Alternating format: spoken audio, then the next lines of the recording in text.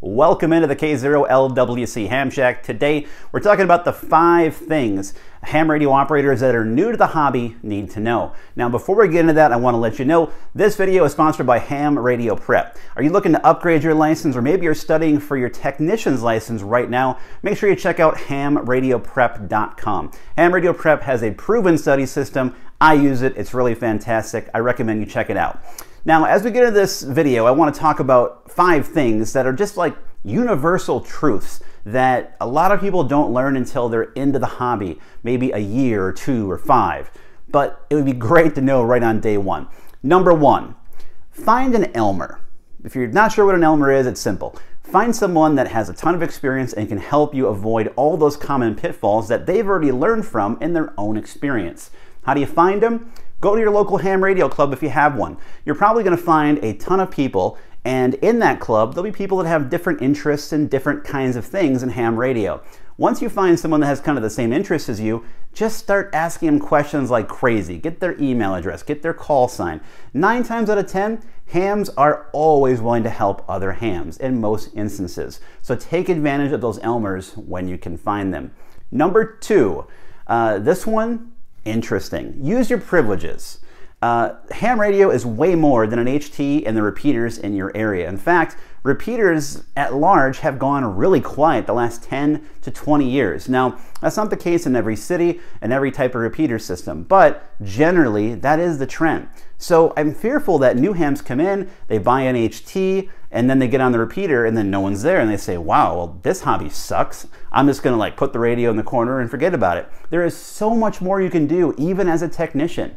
You can do meteor scatter, bouncing your signal off of meteors that are coming during a meteor shower. Awesome.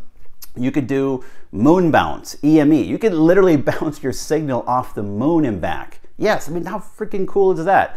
You can, of course, work low Earth orbit satellites or the International Space Station. Again, really has nothing to do with repeaters, but it is VHF and UHF. That awesome. You can even operate on HF. You have privileges on phone or talking on 10 meters, which is just above CB radio, 28 megahertz. You have, of course, privileges on 6 meters, 50 megahertz, where you could talk across the country and across the world when we have 6 meter openings. And you can even do Morse code or CW on 40 meters. Now, of course, you're like, wait a minute, I'm just a technician. I don't know Morse code. True. But you can, of course, use a computer to kind of cheat where it can decode CW fairly reliably and also send it via the computer. So again, it might not be true CW to some operators, but you can experiment and get hooked and see just how fun continuous wave can actually be. So what about number 3? This one's interesting. It's plan ahead. That's number 3.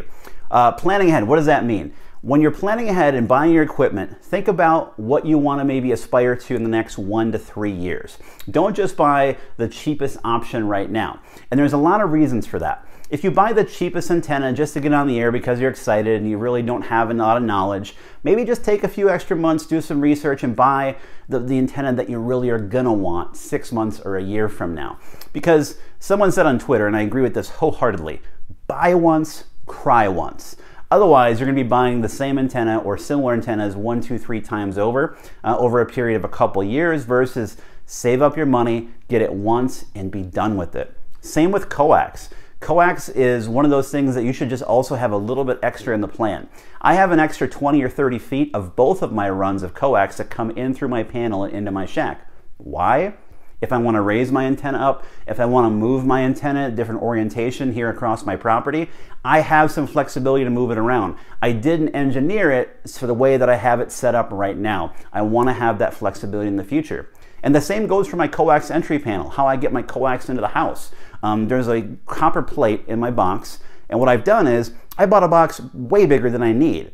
Why? Sure, it cost me more money, which is kind of a bummer up front, but now I have the ability to add a rotor in the future if I want for a hex beam that I'm going to put up next year. Now I have the option to put another 2 or 3 other antennas up that are properly grounded with lightning arresters, because I don't have to go then go, oh, wait a minute, I can't put that up because I don't have room in my Coax panel. I'm already set up for the future, and that's huge. Let's talk a little bit of an offshoot out that. Let's call it 3A. 3A is understand that as much as these kind of things are fun, the screens, the radio, the microphone. Those are all great, and that's what we actually use when we're on the air, right?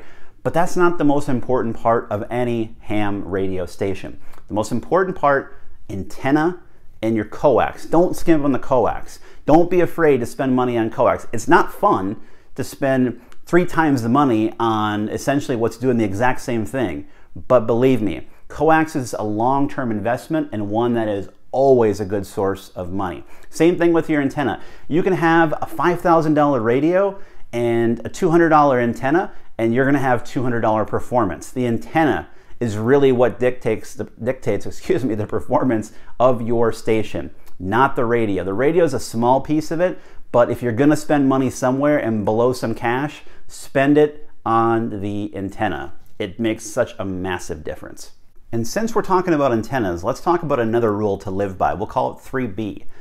How high should my antenna be? I hear that question a lot from new hams. Whether we're talking VHF, UHF, HF antennas, the rule is simple: as high as you possibly can. Now, before the hams come in here and say, oh, what about takeoff angles and certain frequencies and wavelengths above the ground? Again, we're not talking about the details and specifics about propagation of antennas. For any new ham, as high as you possibly can. Can you do 20? Do 20. Can you go 50? Go 50. Can you go 100? Go 100 if you can. Whatever you can do to get it up as high and as far away from obstructions as you can, you're going to be in really good shape. Higher is always better. As they say, height is might when it comes to our hobby. So whatever you can do is always a good thing. And now we're not talking antennas now, but we're talking microphones.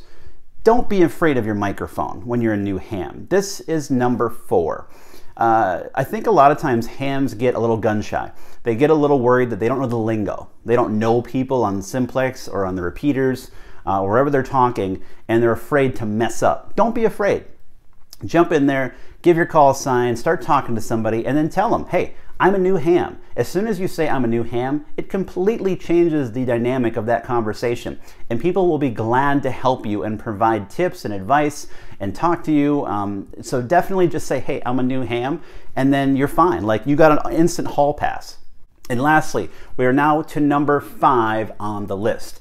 Now, if you can't find an Elmer, like we talked about in number 1, what can you do? Maybe you live way out in the country and you don't live near a ham radio club. Well, the virtual Elmer is now here, and that is YouTube. YouTube is a great resource for finding tons of information on just about any radio, any mode, setting up radios, setting up antennas, getting ideas for your station. YouTube is just chock full of videos like this one that you can use to help get information. Now, not everything you see out there on YouTube or on social media is going to be good information, so keep that in mind. But it's a great place to source ideas and at least get a starting point. And there's tons of really good stuff out there, as much as there's tons of not so good stuff as well. So if you're a current ham, did I miss anything? If I did, drop a comment down below. Let me know what you think every new ham should know about. I'm curious to know what you think. Give this video a thumbs up. If you haven't, subscribe. I'll catch you again next time.